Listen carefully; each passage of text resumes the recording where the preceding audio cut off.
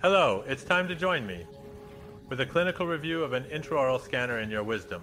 In this episode, we want to talk about the Smart Panda scanner. The scanner is the lightest scanner available in the domestic market, and we received a fast scanner in Roxette.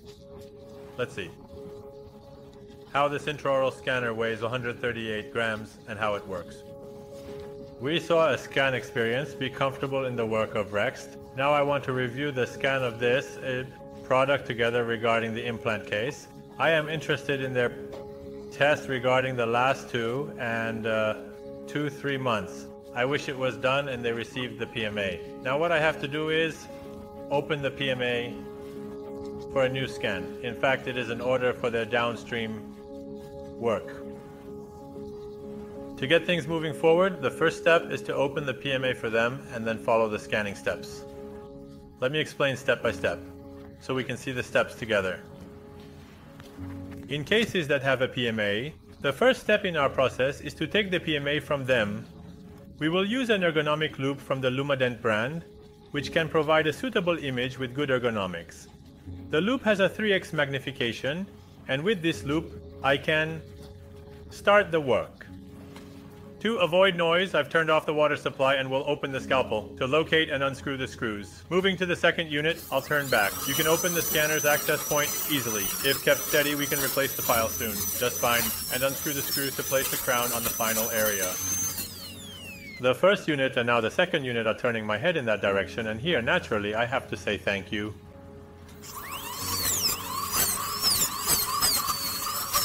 You can easily open the PMA, the Nestler score channel, and, for example, that hold onto the nest, which will soon be replaced by the final work because we really don't have a place to open it. It's enough to find a way to open the screw and be able to open the screw so that I can ask a dominant question on the final.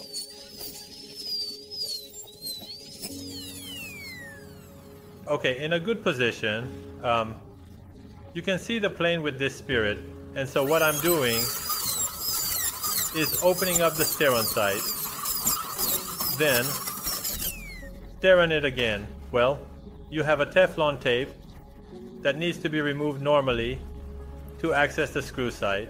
Okay. It is crucial that the path remains completely open along my anterior path, ensuring that I can continue the dominant work without any hindrance or obstruction.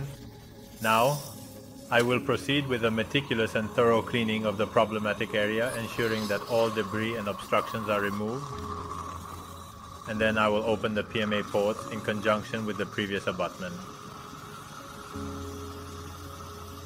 It has been 2.5 months since the right side was implanted and a little over 3 months since the left side was implanted. We will continue to monitor both of them simultaneously today. The screw is not yet fully engaged, but it should open the scoliosis a little. It is very important that you fully open the scoliosis path in this right direction. The screw should sit properly on the driver, and sometimes if you apply too much force like here and the driver isn't fully engaged, it can strip your screw, which is a problem that can be prevented. The second abutment is very good. They cleaned the area and now the area is ready for scanning. This flap. Typically in an implant case, I bring in 4 pathologists to record. The first pathology is the scan of the upper jaw without the presence of the scan body. The second pathology is the scan of the lower jaw. After that, we will have the scan of the implants, along with the scan body, which we will go through step by step together. But to ensure you have a better audio experience, I will set the scanner aside and get ready to start the scan. In this phase, I won't need the loupe anymore, so let's remove the loupe and proceed with the scan. Please bring me a new glove. The patient is being introduced and we are moving forward with the steps. The case is an implant case, and the 2 teeth we are focusing on for treatment are numbers 12 and 22. A custom abutment is going to be made for it, The type of material we are using isn't very important here, but I will go ahead and record the IMAX now. And the color I need is 80 color. Well, the area is ready for the scan. It's giving me a hint and saying that the computer is not connected to direct power. For the scan, as we discussed earlier, you need direct power from me. Let me connect the power and we can proceed with the scan.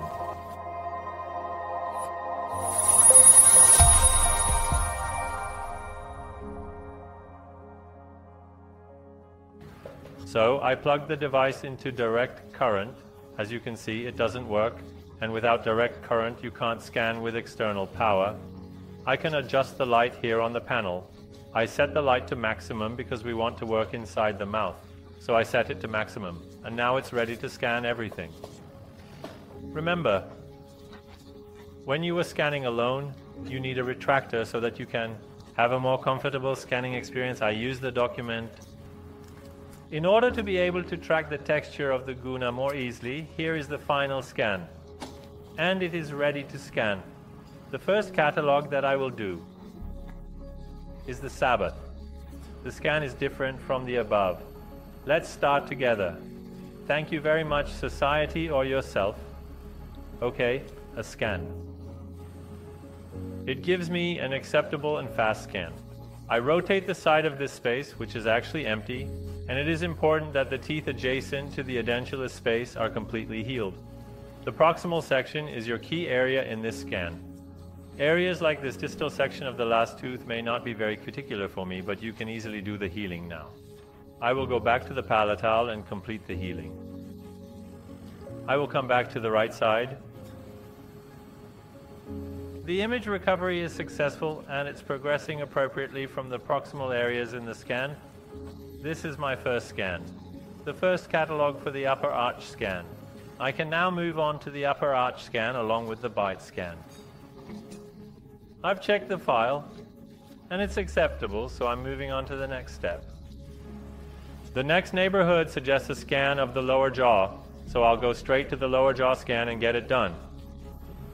What I need in the lower jaw is the buccal surface, and the occlusal surface is also palatal. Why? Usually you can have a scan very easily in this area, and there's no problem. Because it's my dentist's idea, I don't have any regrets now that all the teeth are completely healed. What I need is a sufficient amount of buccal surface for the bite. I use the dip.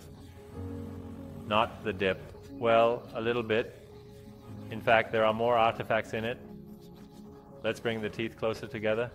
Okay, okay, okay, great, just like that. In this case, I want to see if you can see the cheek tissue in the successful additions. Now, in the rescan, the AI is removing those artifacts. And now I have an acceptable scan from the bottom of my mind. In clinical work, at this point, maybe it will be enough. I'll check the file and go use it. Then I want you to close your mouth. The second one is also very good. We do the bite scan with the same data that is there. The bite scan was done very quickly in the background. You refine it. That is, this is the symbol. And we make sure that it gives an accurate bite scan. And well, fortunately, this is it. The broker is a researcher. Now, in the next phase, I now have 3 catalogs. The high thought scan, the low thought scan, and the bite scan. What I need is the main thought scan along with the body scan. I'm coming. In the main scan, I need to delete the 2 areas where I want to have the body scan. I'm deleting this area here and mirroring it to the other side.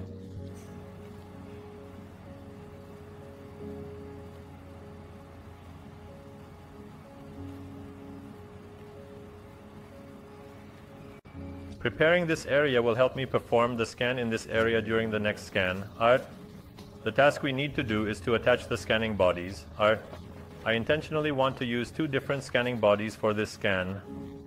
Let me attach them, please. Thank you. This scanning body is the metal Nutrident, and the second scanning body is the PEEK Nutrident.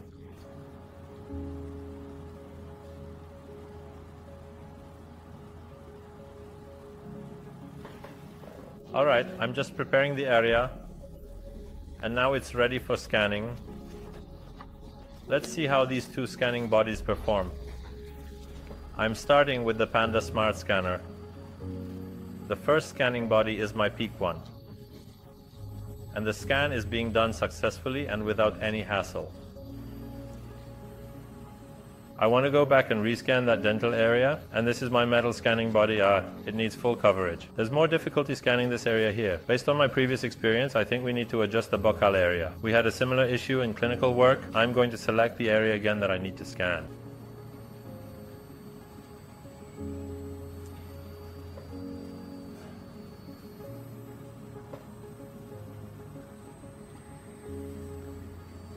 Here's a scan of Ninahi with some... Yeah, the problem is more based on previous experience, but I think we need to be a little more careful in the buccal area. Please separate the original file and delete this file. Once again, if you remember, we encountered the same problem in clinical work. Once again, I will come to the selection of the area where I should scan. He asked me to delete it again. It's good for me to look from above and come here to clean up the area. In the middle and opposite side, let's smooth the scan. Now, for the emergency scan, it will be set up properly, and this ensures accurate setup. Fortunately, that issue has been resolved. Cropping during the scan ensures more coverage to avoid issues in the final scan. I say for Skanda.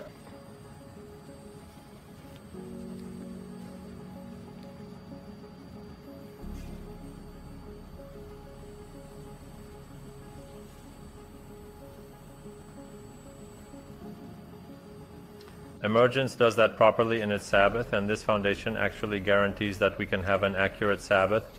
Well, fortunately, that issue is gone. A bit of cropping and scanning in this software is key, which should be done with more precision, so that we definitely don't encounter any slack in our scans. Well, I had a good setup here. I need to adjust the different stands and go back to the main scan. I feel that we can achieve a better scan in the canine area, especially at the edge of this setup. Maybe that image needs a bit of improvement. I definitely need to open the scanning body, because in the upper scan, the scanning body should be present in the area.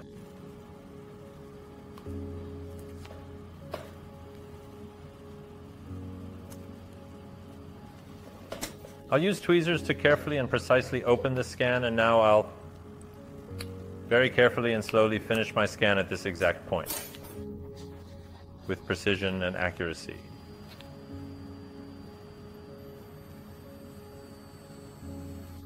It was the missile percentage that my scan wasn't accurate, but now it has this accuracy.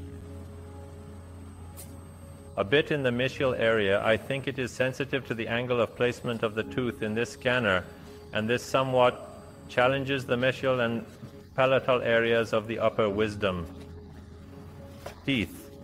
Very well, the scan is complete, and now I will send the file to Labasan. All that remains is to open the scanner, and let's put our veneers and crowns back in place.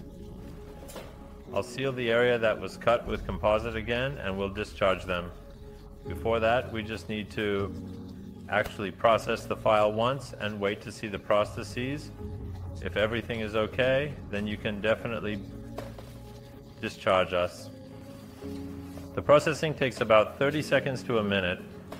In the meantime, assuming everything is fine, I'll close the area with, please give me 2 pieces of Teflon tape and some flowable composite.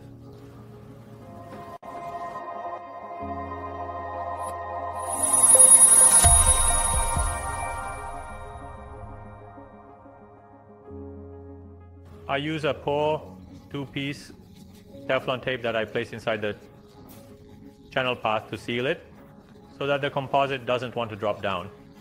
After that, we use the composite for the reform. It definitely takes about 48 hours for the crowns to come back and be ready for delivery. Of course, during this short period. I need to return the PMA again, okay? So that the space is not empty, see? You can also use the composite to close the europium.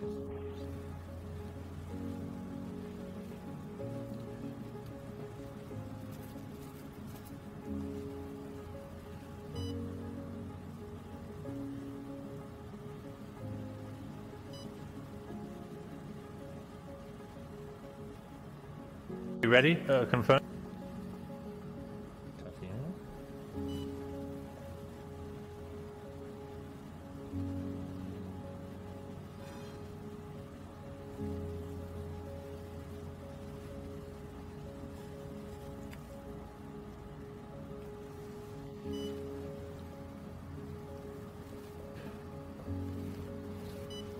Well, in this interval, the file processing is also complete.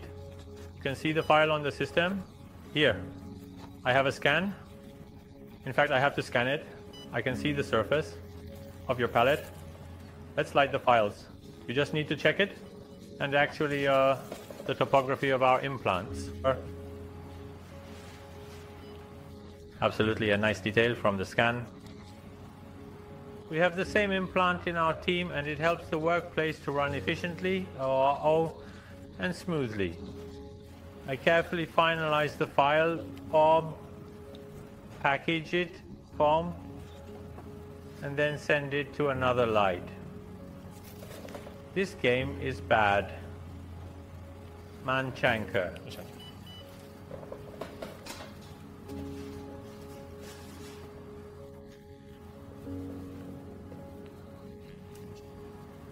Very good. We saw the scanner of this plant together with the help of the Panda scanner, the smart model, the most reliable scanner available on the market. And we had a smooth and comfortable scanner experience, as you saw. Our scanner went smoothly, whether with the Peak scanner or the metal scanner.